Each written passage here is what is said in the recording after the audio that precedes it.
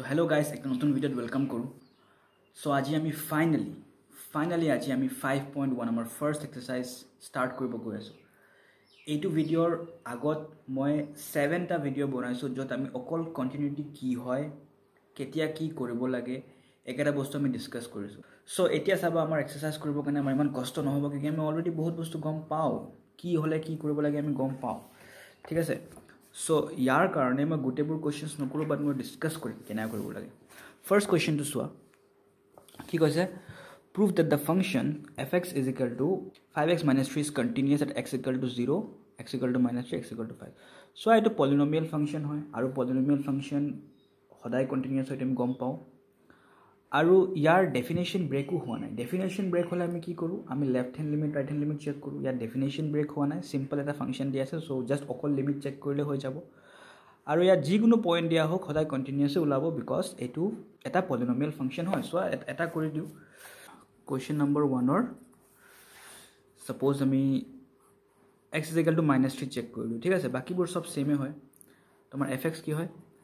fx is 5x minus 3 and I'm check কৰিব লাগিব at x is equal to -3.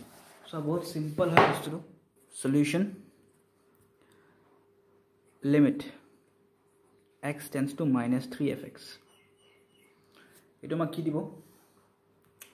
is equal to limit x tends to -3 fx এর value কি হয়? fx এর value হল আমাৰ 5x - 3. তো বাস -3 পুট কৰি দিয়া. এটো কি আহিব আমাৰ -15, 5 into -3 হল -15, -3 মানে -18. আৰু সিমিলাৰলি আমি কি কৰিব পাৰো? সিমিলাৰলি আমি f of -3 চেক কৰিব পাৰো. f of -3 কি হ'ব? যদি f of x আমাক এটো দিয়ে, ইয়াত -3 বহাই দিলে ইয়াতো -3 আহি যাব. সো মই লিখিব পাৰো 5 - 3 - 3 এটো আমাক -15 - 3 মানে -18. সো এটো বস্তুটা ইকুয়াল হৈ গল, মানে এটো আৰু এটো ইকুয়াল হৈ গল. সো মই লিখিম since limit x tends to -3 fx equal to f of -3. So আমি কি কব পাৰো? Therefore f is continuous at x is equal to -3. So at x is equal to -3 আমাৰ ফাংশন কন্টিনিউয়াস হৈ আছে. এটো বস্তু আমাৰ x is equal to 0 আৰু x is equal to 5 টো সেম কৰিব পাৰিবা তুমি. ঠিক আছে, x tends to ইয়াত কৰি দিবা x tends to 0, ইয়াত কৰি দিবা x tends to 5. বহুত সিম্পল কোৱেশ্চন আছিল এটো. Second question to Swa. Examine the continuity of the function this at x equal to 3. Same question. Eko difference yet na. ठीक है, limit check करिबा एक बार f of 3 check करिबा. Third question to Swa. Examine the following functions for continuity. माने কৈছে continuity check কৰাছোন. eko point দিয়া নাই আমাক ইয়াত. আৰু eko point নিদিলে আমি কি কৰো? eko point নিদিলে আমি তাৰ c বুলি এটা পয়েন্ট ললো. c তে আমি চেক কৰো হা. আৰু যদি ডেফিনেশন ব্ৰেক নহয়, যেনেকৈ এটো কোৱেশ্চন সৰ ডেফিনেশন ব্ৰেক হোৱা নাই, ডেফিনেশন ব্রেক নহলে আমি c সিমিলারলি চেক করব. x tends to c করব একবার, মানে লিমিট চেক করতে x tends to c লিখো আমি. এনেকুৱা কোৱেশ্চন আহিলে আমি কি করব? আমি ইয়াত লিখো limit x tends to c fx. যদি f of c লগে ইকুয়াল হৈ যায়, এটো ইকুয়াল হবই. কিয় ইকুয়াল হ'ব? বিকজ এটা পলিনোমিয়াল ফাংশন. আমি জানো পলিনোমিয়াল ফাংশন সদায় কন্টিনিউয়াস হয়. সো এনেকুৱা কোৱেশ্চন আহিলে তুমি সিম্পল c এটা লবা, যিকোনো একটা ৰিয়েল নাম্বাৰ লবা আৰু কৰি লবা. এইটো কোৱেশ্চন চোৱা, এটো সেম এটা পলিনোমিয়াল ফাংশন হয়. ইয়াত ডিফাৰেন্স কি হয়? x 5 হ'ব নোৱাৰে. x যেতিয়া 5 হৈ যাব, তল ডিনোমিনেটৰ 0 হৈ যাব. সো আমাৰ এটো ফাংশন আনডিফাইন হৈ যাব. ইয়াৰ মিনিং কি হ'ল? ইয়াৰ মিনিং হ'ল এটো ফাংশনৰ ডোমেইন 5 নহয়. মানে গুটেবল ৰিয়েল নাম্বাৰ লাইনত অকল 5 ক এৰি পেলাই যিমানবোৰ নাম্বাৰ আছে, 5 তকে সৰু 5 তকে ডাঙৰ যিমানবোৰ নাম্বাৰ আছে, 5 এৰি পেলাই গুটেবল ইয়াৰ ডোমেইন হয়. খালি 5 বহাব নোৱাৰা. তুমি ইয়াত কি কৰিব লাগিব? c এটা নাম্বাৰ চুজ কৰিব লাগিব such that মেনশন কৰিব লাগিব কি c not equal to 5. c যিকোনো একটা নাম্বার হ'ব such that c not equal to 5. এতিয়া যদি c যিকোনো একটা নাম্বার হয় যত c not equal to 5 হয়, তেতিয়া আমি এনে কৰিব পাৰো limit x tends to c fx আৰু c যিকোনো একটা নাম্বার হয় যোনটো not equal to 5 হয়. সো fx এর ভ্যালু কি আহিব? fx এর ভ্যালু আহিব a2. ওকে, আৰু ইয়াত তুমি নেক্সট f of c কৰি লবা. f of c কৰিলো আমি বাকি আধা আনসাৰটো পাই যাম. this equal to this কৰি পেলাই আমাৰ আনসাৰ ম্যাচ হৈ যাব. ঠিক আছে, তো চাই পেলাই কব পাৰি এটো কন্টিনিউয়াস ওলাব, এটো কন্টিনিউয়াস ওলাব. এইটো বস্তু চোৱা, ইয়াত মড দিয়া আছে. মড মানে দুটা ভ্যালু আহে.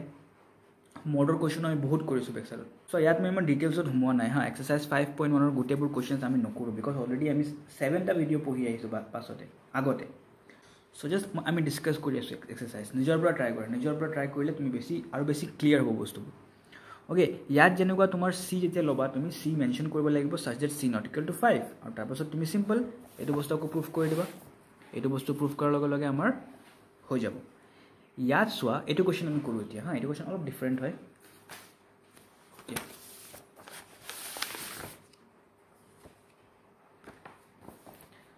ইয়াত কি কৈছে fx is equal to x minus 5 মডৰ ভিতৰত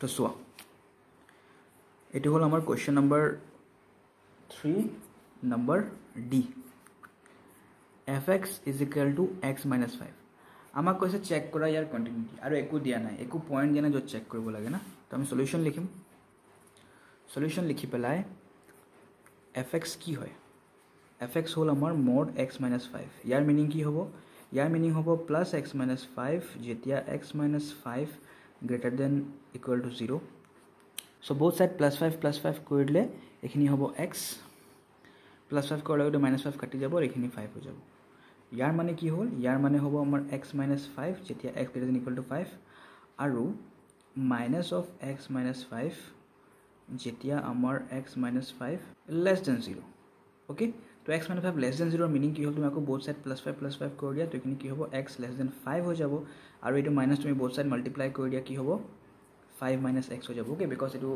minus 5 to plus 5 হৈ যাব আৰু plus x to minus x হৈ যাব so আমাৰ basically function of যদি ভালকে লিখিব লাগে আমি লিখিব পাৰো x minus 5 যেতিয়া x greater than equal to 5 আৰু 5 minus x যেতিয়া x less than 5 that means আমাৰ যোনটো function হয় functionৰ definition break হৈ আছে 5 ত 5 ৰ definition break হৈ আছে 5 ৰ left hand side ত fx ৰ value এটো হ'ব 5 ৰ right hand side ত fx ৰ value এটো হ'ব আৰু 5 টো এটো হ'ব okay so ইয়াত যেতিয়া আমি c লম c তিনটা কেস হ'ব case 1 case 2 case 3 case 1 কি হ'ব so আমি লিখি আছো the given function is defined for all real values of x let c be any real number okay so case 1 কি হয় আমাৰ যেতিয়া c less than 5 so our definition break 5 ত হৈ আছে 5 ৰ according আমাৰ c কাম কৰিব c existence যেনে c লম যে c define হ'ব 5 ৰ accordingly okay তো c less than 5 first case হল আমাৰ so ইয়াত less than 5 আমি যে left hand limit right hand limit check কৰিম অকল এটো পয়েন্টত চেক কৰিম যত আমাৰ ডেফিনিশন ব্ৰেক হৈ আছে দেখি পাই আছে x is equal to 5 ৰ ডেফিনিশন ব্ৰেক হৈ আছে না কিয়কি x যেতিয়া greater than 5 হ'ব তেতিয়া সদায় fx বুলি এটো হ'ব আৰু x যেতিয়া less than 5 হ'ব তো সদায় fx বুলি এটো হ'ব খালি x is equal to 5 ৰ ডেফিনিশন ব্ৰেক হৈ আছে so x is equal to 5 ত আমাৰ left hand right hand check কৰিব লাগিব ইয়াত কৰিব নালাগে ইয়াত অকল তুমি যে লিমিট লেখা x tends to c fx লিখা is equal to limit x tends to c c কি হয় c এতিয়া আমি এনেকুৱা নম্বৰ চুজ কৰিছো কিন্তু 5 ৰ পৰা সৰু হয় so c যেতিয়া 5 ৰ পৰা সৰু হ'ব মানে x যেতিয়া 5 ৰ পৰা সৰু হ'ব আমাৰ fx ৰ ভ্যালু কি হ'ব 5 minus x so মই লিখিব পাৰো 5 minus x তো x ৰ ঠাইত c বহাই দিয়া 5 minus c আৰু এটো ইকুৱেল টু হল আমাৰ f of c because f of x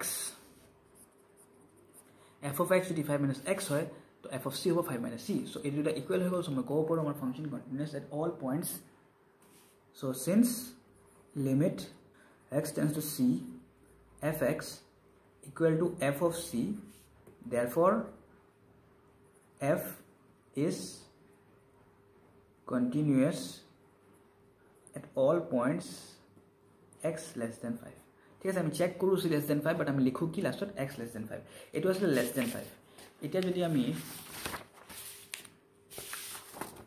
equal to 5 check কৰো case 2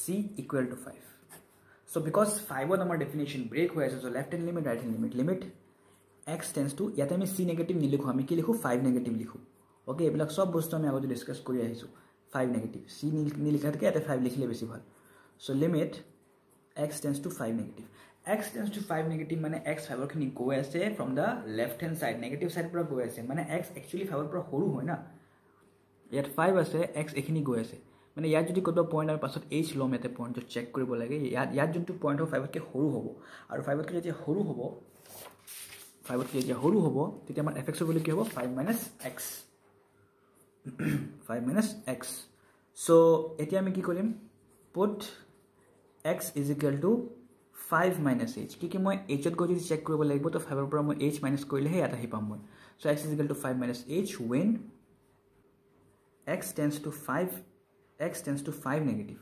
When x tends to 5 negative, মানে x আগৰ খিনি গৈছে নেগেটিভ ডাইৰেকশন পৰা, মানে এটা যদি 5 বনাই দিয়া কাটি যাব, h tends to 0 হ'ব আৰু h সদায় tends to 0 হয় এন্ডিংত। সো মই এটা কি লিখিব পাৰো, এটা এক মই লিখিব পাৰো লিমিট x tends, আচ্ছা ইয়াত মই x নিলিখো, এটা কি লিখিম মই h লিখিম। ওকে, h tends to 0 লিখিম আৰু ইয়াতে মই x লিখিব নোৱাৰো, x ৰ ঠাইত মই h লিখিব লাগিব। সো ইয়াত মই কি লিখিম 5 minus x ৰ ঠাইত মই কি লিখিম, x ৰ ঠাইত মই লিখিম 5 minus h। Okay, so h tends to 0 বহাই দিয়া, so 5 minus 5 minus 0, so এটো হ'ব 5 minus 5 minus 0 আহিছে। Okay, আমাৰ লেফট হ্যান্ড লিমিট কি আহিছে, লেফট হ্যান্ড লিমিট আহিছে আমাৰ 0। Okay, এটা আমি ধুনিয়াকে ৰাইট হ্যান্ড লিমিটটো চেক কৰি দিও। Limit x tends to 5 positive fx is equal to limit x tends to 5 positive। এতিয়া মানে আমাৰ x ফাইভৰখিনি গৈ আছে from right hand side, so actually x ফাইভতকৈ ডাঙৰ হয় আৰু যেতিয়া x ফাইভতকৈ ডাঙৰ হয় তেতিয়া আমাৰ fx ৰ ভ্যালু হ'ব x minus 5। so মই লিখিব লাগিব x minus 5। okay, so ইয়াত মই কি লিখিব লাগিব, next put x is equal to, আচ্ছা এইটো বস্তু অলপ ব্ৰেকেটত লিখিলে বেছি ভাল হা। so x is equal to, এতিয়া মোৰ x যোনটো হয় এইটো 5তকৈ অলপ ডাঙৰ হ'ব because 5ত গৈ আছে ৰাইট হ্যান্ড সাইডৰ পৰা। so মই কি লিখিম ইয়াত x is equal to 5 plus h। so when x tends to 5 positive, h tends to 0, এইটো বস্তু সিম্পল বস্তু হয়। তো মই লিখিব পাৰো লিমিট h tends to 0, এতিয়া x ৰ ঠাইত মই কি লিখিব লাগিব, x ৰ ঠাইত লিখিব লাগিব 5 plus h, 5 plus h minus 5। so যদি মই h ৰ ভ্যালু বহাই দিও, so 5 plus 0 minus h minus 0। so left hand limit right hand limit আমাৰ 0 0 আহি গল আৰু ফাইনালি আমি f of 5 ও চেক কৰি দিও। f of 5 কি হ'ব, যেতিয়া আমাৰ x equal to 5 হ'ব তেতিয়া fx ৰ ভ্যালু হয় x minus 5।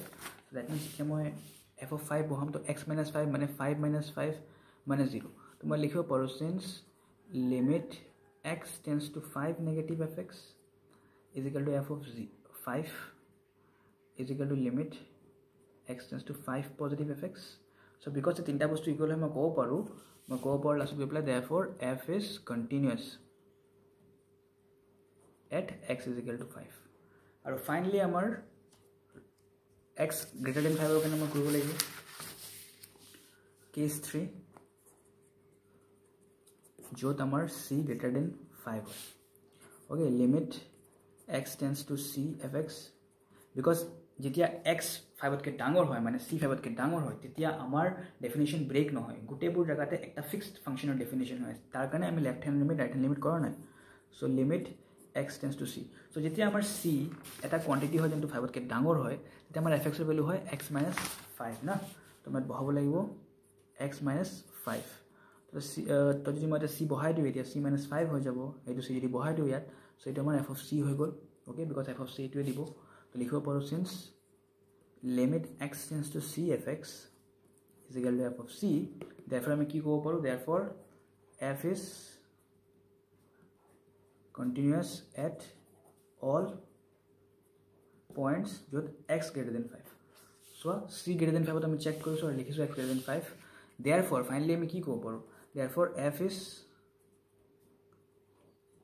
continuous at all real points। क्योंकि x ক আমি চেক কৰিছো মানে fx ক या फिर f যোনটো ক'ব পাৰা ইয়াক আমি চেক কৰিছো গুটেবোৰ ভ্যালুজ যোনটো 5তকৈ ডাঙৰ হয় তাতো কন্টিনিউয়াস হয়, গুটেবোৰ ভ্যালু যত 5তকৈ সৰু হয় তাতো কন্টিনিউয়াস হয় আৰু 5তো কন্টিনিউয়াস হয়। ওকে, তিনটা মেথড দি পেলাই আমি চেক কৰিছো, তিনটা পাৰ্ট কৰিছো মই। সো গুটেবোৰ কন্টিনিউয়াস, দ্যাট মিন্স এটো এটা কন্টিনিউয়াস ফাংশন হয়। ওকে, বহুত ইজি কোৱেশ্চন আছিল এটো। Next question soya, prove that the function fx is equal to x to the power n is continuous at x is equal to n where n is any positive integer। মানে n যিকোনো এটা positive integer হয়, ম্যাটাৰ নকৰে আমাৰ কি হয়। তো সোয়া প্ৰথম কথা তুমি যোনটো চাব লাগে কোৱেশ্চন সোৱাৰ পাছত যোনটো বস্তু তুমি ফাৰ্স্ট বস্তু নোটিস কৰিবা এটো হ'ব কি আমাৰ ফাংশনৰ ডেফিনিশন ব্ৰেক হৈছে না নাই। ডেফিনিশন ব্ৰেক হলেহে আমাৰ left hand right hand limit কাম কৰে, ডেফিনিশন ব্ৰেক নহলে আমি জাস্ট সিম্পল লিমিট দি কোৱেশ্চন সলভ কৰো। সো ইয়াত ডেফিনিশন ব্ৰেক হোৱা নাই, দ্যাট মিন্স সিম্পল লিমিট লম আমি ইয়াতে, ঠিক আছে। সো আমাক চেক কৰিব দিছে at x is equal to n, ঠিক আছে, x is equal to n check কৰিব দিছে। তুমি ইয়াত কি কৰিব পাৰা, তুমি limit x tends to n কৰি দিয়া, क्योंकि n চেক কৰিব দিছে না fx is equal to limit x tends to n। fx এর ভ্যালু কি হ'ব যেতিয়া x n ৰ খিনি গৈ আছে, n ৰ খিনি গৈ আছে মানে n কি হয়, n যিকোনো এটা পজিটিভ ইন্টিজাৰ হয়। তো n n যিকোনো এটা পজিটিভ ইন্টিজাৰ হয় আৰু x ৰ ভ্যালু মই n থব লাগিব x ৰ ভ্যালু n থলে fx ৰ ভ্যালু কি আহিব এটোৱে সুধিছে তো তুমি x ৰ ভ্যালু g লোৱা fx ৰ ভ্যালু সদায় x to the power n আহিব এনেকুৱা নহয় না fx ৰ ভ্যালু এটো আহিব কেতিয়াবা বেলেগ কিবা এটা আহিব নহয় fx ৰ ভ্যালু সদায় x to the power n আহিব তো মই ইয়াত fx অৰ ঠাইত কি বহাব পাৰো ইয়াতে মই বহাব পাৰো x to the power n ঠিক আছে তুমি এতিয়া x অৰ ঠাইত n বহাই দিয়া এটা n বহাই দিলে কি হৈ যাব n to the power n হৈ যাব আৰু তুমি চোৱা f অফ n কি হ'ব যদি f অফ x যদি f of x যদি মোৰ x to the power n দিয়ে তো f of n মানে তুমি এটো x অৰ ঠাইত n বহাই দিয়া এটো n to the power n দিব তো since this equal to this লাষ্টত লিখিবা since this equal to this so আমি কব পাৰো yes it is continuous at x is equal to n where n is any positive integer ঠিক আছে বহুত সিম্পল কোৱেশ্চন হয় ইমান হাৰ্ড নহয় সো এটো কোৱেশ্চন চোৱা is the function f defined by this is continuous at x is equal to 0 এতিয়া চোৱা x is equal to 0 তে আমাৰ চেক কৰিব দিছে 0 কি হয় 0 এনেকুৱা এটা ভ্যালু হয় যোনটো x 1 তকৈ সৰু হয় x is equal to 0 মানে 0 এনেকুৱা এটা ভ্যালু হয় যোনটো 1 তকৈ সৰু হয় তো x is equal to 0 তে fx ৰ ভ্যালু কি হ'ব x is equal to 0 তে fx ৰ ভ্যালু হ'ব x সদায় x হৈ থাকিব তুমি x is equal to 0 তে fx ৰ ভ্যালু তুমি এটো ল'ব লাগিব কিউকি এটো কিতে ল'বা যেতিয়া তোমাৰ x less than equal to 1 হয় আৰু 0 less than equal to 1 আন্ডাৰতে আহে 0 এটো পজিশনত আহে সো তুমি যেতিয়া x is equal to 0 check কৰিবা তেতিয়া fx ৰ ভ্যালু x আহিব fx ৰ ভ্যালু x আহিব ব্ৰেক নহব তেতিয়া এটো আহিব ঠিক আছে যেতিয়া x is equal to 0 check কৰিম আৰু এটো চোৱা এটো এটা পলিনোমিয়াল ফাংশন হয় fx is equal to x এটা পলিনোমিয়াল ফাংশন হয় আৰু যেতিয়া পলিনোমিয়াল ফাংশন হ'ব তেতিয়া আমাৰ left hand limit right hand limit check কৰিব না লাগে আমি সিম্পল লিমিট চেক কৰিম আমি লিমিট চেক কৰিম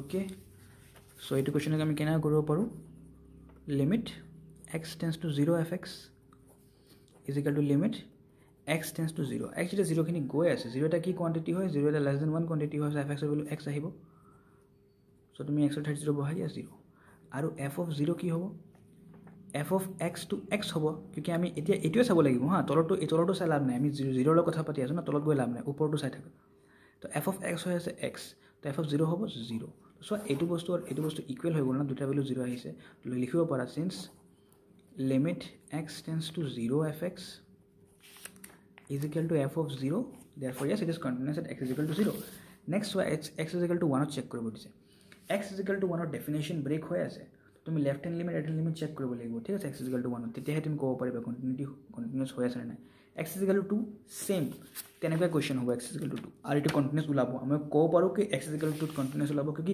x is equal to 2 তে সদায় fx এর ভ্যালু 5 এ দিব সদায় fx এর ভ্যালু 5 এ দিব সো এটো কন্টিনিউয়াস হ'ব কনস্ট্যান্ট ফাংশন হৈ গল না এটো আসলে পলিনোমিয়াল ফাংশন এটো হল কনস্ট্যান্ট ফাংশন সো এটো কন্টিনিউয়াস হ'ব তুমি জাস্ট চেক কৰা x is equal to 1 কি হয় মই কব নৰো x is equal to 1 কি হয় আমি কৰি প্লাই চাব লাগিব কিকি left hand limit right hand limit চাব লাগিব কি হেনতে ইকুয়াল হয় না নহয় ঠিক আছে কোৱেশ্চন নম্বৰ 6 চোৱা কোৱেশ্চন নম্বৰ 6 অৰ বহুত ইজি ওকে কৰিবা এতিয়া কৰা কিকি পাছত আমি ডিফাৰেন্সিয়েশনত যাম তেতিয়া আকৌ এটো বস্তুত ঘূৰি আহিব কাৰণ তোমাৰ কষ্ট হ'ব এতিয়াই কোৱেশ্চন বিলাক কৰি লোৱা ঠিক আছে বহুত এটা एग्जांपल সঙ্গে বহুত কোৱেশ্চন কৰিছো আমি ওকে 6 ট্ৰাই কৰা নেক্সট ভিডিওত আমি 7 পৰা স্টাৰ্ট কৰিম 7 সোয়া ইয়াত কি দি আছে ইয়াতে মডুলাস আছে মডুলাসক ব্ৰেক কৰিব লাগিব আৰু দুটা পইণ্ট আছে -3 কে সৰু -3 আৰু -3 কে সৰু -3 আৰু 3 ভিতৰত আৰু 3 কে ডাঙৰ সো তিনটা পইণ্ট আছে এটো অলপ ইন্টাৰেস্টিং কোৱেশ্চন হয় আমি কৰিম নেক্সট ভিডিওত আমি কৰিম এতিয়া লকে আমি কোৱেশ্চন নম্বৰ 6 লকে কৰিছো হা তোমালোকে